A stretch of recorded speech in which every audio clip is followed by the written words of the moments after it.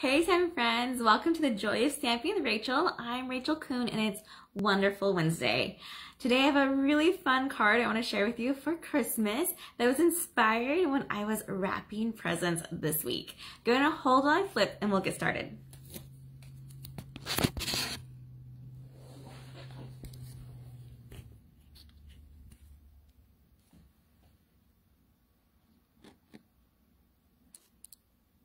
All right, make sure you guys can see everything. Okay. I recently adjusted my stand so it's all out of the way that I usually like it. So hopefully that looks great for you guys. If you're here, I would love to hear what you want or say or think. I'm live on my Facebook page and I will repost this on YouTube later, but I love comments on YouTube. So please comment on there as well. And I will respond to them within a timely manner. All right, so Wonderful Wednesday. I love Wednesdays. They are wonderful. It's halfway through the week and they are a fun time to do extra things or share things with you guys. So for Wonderful Wednesday, for the month of December, I'm sending those who order on a Wednesday a wonderful gift, which are the cute stars. There's some embellishments that are retiring really soon and they have adhesive on the back and they are so cute. So be sure to order today or next Wednesday. I think you only have 2 Wednesdays left, maybe 3 Wednesdays for the rest of the month. So order on a Wednesday and I'll send you that extra little gift. All right, so today's card is so fun. This is the one we're actually going to make and I'm going to talk about it, but it's super shiny because you can see the reflection in it. So I apologize for that. But this card is made out of gift wrapping paper, Christmas gift wrapping paper. I was wrapping gifts this week and I was like, oh, this paper is just so pretty. I wish I could make a card out of this. And then I was like, why can't I? Wrapping paper is paper. And if you're like me, you cut off the whole big chunk and then you have leftovers. So I had just leftovers of paper that I was like, it's too small to actually wrap a present with, but I totally could make a card with this. And so I did. And then I have these 2 other ones that I use just Stampin' Up! DSP to give you an idea. So if you don't have wrapping paper that you love, like I do, that you can still use designer series paper to make like a gift-like card. And we just used a simple tag to attach to it and it looks like a present. I love the idea of matching it completely. So I can give this card to someone that I've wrapped the gift in and it will be so matchy. This DSP actually really matches well with like a goodie plate that I found at Target even. So I love things to coordinate. So that's why these will be super fun and just extra thoughtful, I think. This paper for the DSP is actually retired. It was a celebration paper, but Stampin' Up! Has a lot of fabulous DSP you can use to choose from to make it look like a present as well. Okay, let me go ahead and throw these to the side and I will show you how to make this card with just a couple tips. We'll get you going. All right, so I first want to show you the wrapping paper. So you can see what it looks like. Here it is. This is Costco wrapping paper. It's a little bit thicker than normal and it is double-sided, which is a lot like our designer series paper, which made it really fun. And it just has really great shine to it. So I need to pick out which one of these I want. And I've cut them down to 3 3/4 by 5 is the measurement I'm using. And I think I actually might make it, let's see. Should we try this one? This one has some fun Christmas sayings. That could look like really awesome wrapping paper too. So let's use, I think, this one today. All right, we'll set those other aside. Then you need to have a matching piece of basic white or any cardstock that you have a lot of that you can put just underneath it. It's not going to be seen, but it's going to help make this stable. So I'm going to use a little bit of seal on each of my corners. You could use liquid glue if you are confident that it won't ruin your wrapping paper. I used liquid glue when I did my DSP one, but it's totally up to you. Okay, so just put that on there to make it match. If it feels like it's a little bit over, you can go ahead and use your paper trimmer, but that looks pretty good. And that's going to make it so it's sturdy because wrapping paper is very flexible and you need to have something that doesn't bend as easily and the cardstock to the back just does that to it. I even used it on our DSP though. DSP is also a little bit more lighter than cardstock, and I just needed it to have that extra thickness, and that's my tip to you, to add that to it. And you'll see why here in just a minute. And then we have our smoky slate, what we will then attach this part to, which I like smoky slate because it has that kind of silver look here that will match with the coloring on this one. And then I chose Merry Merlot for my card base because I do not use this color very often.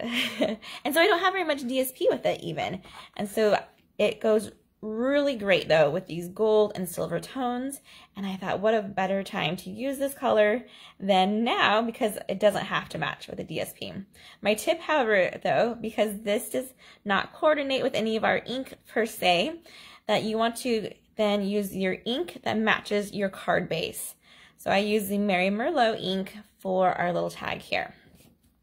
Okay, so that's our card base, and then you'll have a basic white also for the inside because this is a dark card base and you want to make sure you have somewhere to write, just like that inside.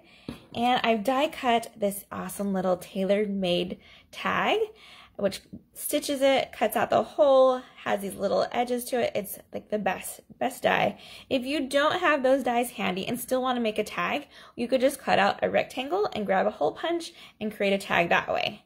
Totally up to you. Let's go ahead and stamp this one. This is the only time we're stamping.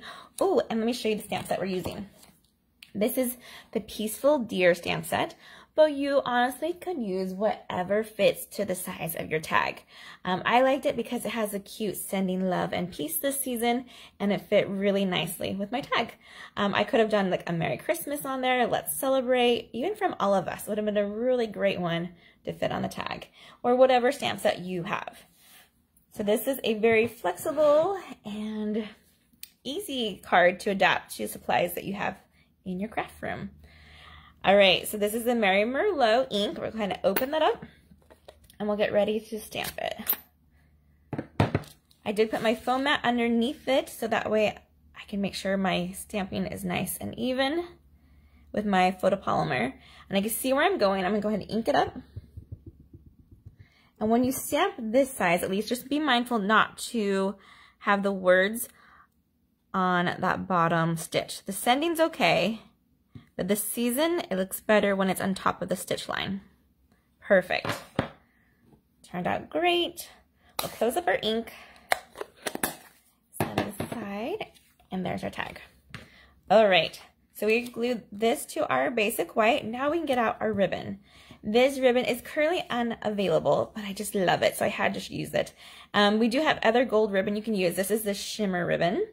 And what you're going to do is, I always just eyeball it, but I did actually measure it for you guys this time, so you would have an actual number. But what I do is I go and I lay it across, and I go about 1 inch over on each side, which just happens to be about 6 inches. So there's one ribbon there, and then I do the same thing for the cross ribbon. And this one I measured actually out to be about 5 inches. So 5 and 6 inches of ribbon just cut.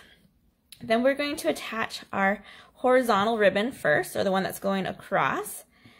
And what we do is we flip this part over and we use just a little bit of seal on both of the ends. Try to make it as cross as you can. Sometimes it's not completely level, but you can play with it still. Okay, then we're gonna put it where we want it on, looking on the front side, and I'll find my sticky spot and I'll tuck this part of my ribbon, the end, to it, and I'll pull this one so it's a little tight but not making the paper bow, and lay it on there. See how that worked out? Attached there. Next, we need to attach this ribbon to our tag. So we're going to thread it through the bottom of the hole. You just pinch it and pull it through like that. Then we're going to use this end of our ribbon and thread it through underneath our center ribbon like that. Okay. Now we can flip it over and attach, or use our adhesive. Seal Plus is what I'm using today. And then again, I'm going to flip it back over so I can see what I'm doing and get ready to make sure it looks like it's straight. Tuck one end in. And if you only want to do one end at a time, that totally works as well. by attaching your adhesive. Super cute. Okay, then you can move this along anywhere along this one, but it stops right here at that center one, which I love. It kind of keeps it where it needs to be. If you're worried about this and want to make sure it's angled just right, you can put a dimensional on the back of it and attach it there as well. Okay, now we're going to use our dimensionals to attach it to our smoky slate. If you're worried about your ends of your ribbon, you can put a dimensional over them. And that will just help secure those so that they don't come off or loose. And I would put at least one more on. If you want to make it even more secure and you love dimensionals, you can add one to each corner as well. Just depends on how much you like to use dimensionals and if you have a lot in your craft room. There are two kinds of people, one that use one dimensional per project and the others that use like 100. Okay, a little bit less, but you get the idea. There's no right or wrong way, just a preference. Then we're going to hover it over our smoky slate and have it line up. So it looks like it's sitting on top. That looks great. We'll grab our base back out, and I like to use liquid glue for this step because you can see it's uneven now that we have that ribbon there. So I just go ahead and put a little bit of liquid glue around the outside, and I usually do one through the center. We'll flip it and match it over. And while that dries, we can make our bow. Oh, that is looking so pretty. I'm loving this wrapping paper for this one. Okay, so let's grab our ribbon back. I usually keep it on my spool whenever I make a bow. I take out enough for me to work with though, and I'll make 2 bunny ears, and one will go over the other and pull through. Maybe. Sorry, my hands are really cold today. We just had a nice rainstorm yesterday here in California, and it just creates like a chill in the air. And I try not to have our heat on because it just dries up the air and makes it hard to breathe here, I feel like, with heat on. So cold hands it is today. There we go. So you created this cute little bow, love it. And you can just play with it, make it the size that you want, but we do need to add a glue dot to the back. On the knot, so you grab your knot, stick it down, pinch it, and then you can pull it off. Then the glue dot is going to attach to the tag itself and not to the ribbon. But we're going to make it look like it's part of the ribbon going through. Can I see how that looks? And then we can angle it if we want a little bit differently. And like I said, you can stick a dimensional. In fact, let's do that just so you can see. This one is a free hanging tag there. This one we'll put a dimensional on the back, and that way it'll just be placed exactly where we want it and not move. And still have that pop-up look to it though. Let's go ahead and add our basic white for the inside because this is a dark base card. I like to put 4 little pieces of seal in each corner and 1 in the center. Just makes it last a lot longer when you don't use it all over, and it doesn't need to have all over adhesive. Perfect. Grab our bone folder and let's crease this score line. And there we go. We have the cutest Christmas card using our leftover wrapping paper. And I just love it. And we just added a cute little tag and 1 little saying. And if you don't have wrapping paper, you totally could also use your DSP that you have in stock. I have on my blog all the measurements for these cards. So if you want to recreate these, you can. All right, you guys, I think that's it for Wonderful Wednesday. Thank you so much for joining me. And hopefully you find this like super mind-blowing and awesome and wonderful. I'm sure I'm not the first person to think of it, but I was pretty excited when the thought came to me this week. All right, you guys, happy stamping, everyone. Goodbye.